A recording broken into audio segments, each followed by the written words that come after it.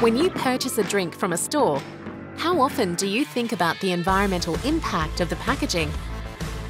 At Orora Beverage, we believe in creating sustainable packaging and minimising our impact on the planet.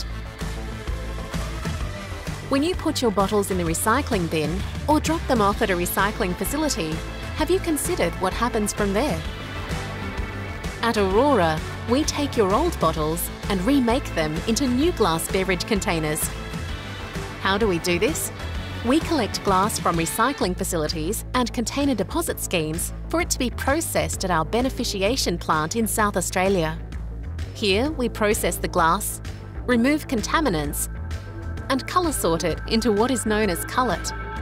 This cullet is combined with raw materials and melted down in a furnace. It is then moulded into new glass bottles.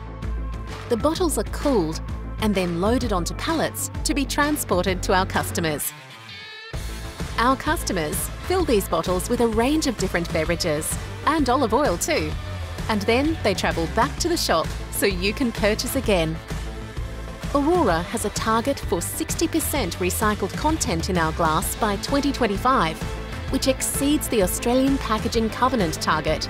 We're powered by 100% renewable electricity in South Australia, provided via long-term power purchase agreements in place for wind power.